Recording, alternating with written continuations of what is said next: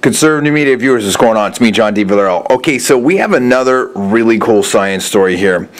And this apparently is a scientific theory, okay? So this is something that's being discussed by some scientists, and it's very, very interesting. Now check this out. First of all, I have to say this is all my personal opinion only. I'm not alleging facts. I'm not casting aspersions. This is all for entertainment purpose only. Please check the disclaimers. Apparently some scientists theorize that perhaps black holes predate the universe, meaning that perhaps black holes were here before the Big Bang. Now that's wild. Now there's a couple different things here to think about.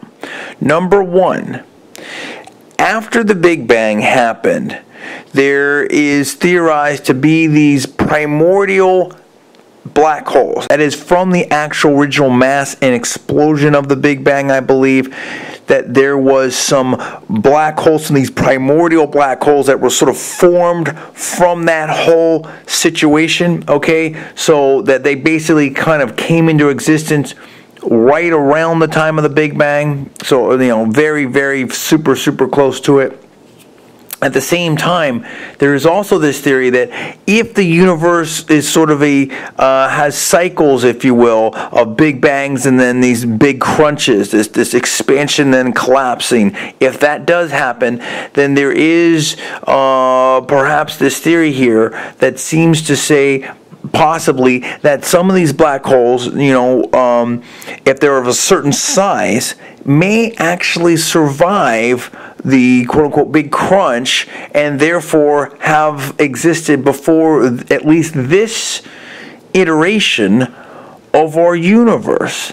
Now that's a wild situation if that's true. There's so much that we don't know about, obviously, the universe, but also black holes. I mean, there is a lot of information coming out now, my personal opinion, about black holes, and it's just really fascinating.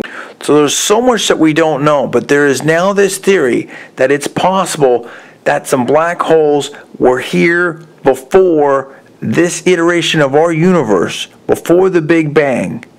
And that's a fascinating situation. Or again, it could be a primordial black hole. And there's that thing too, which is to say that how could we really distinguish between a primordial black hole and a black hole that was here prior to the Big Bang? I'm not sure. Now, maybe they have a way to do that, but that's sort of another question, right?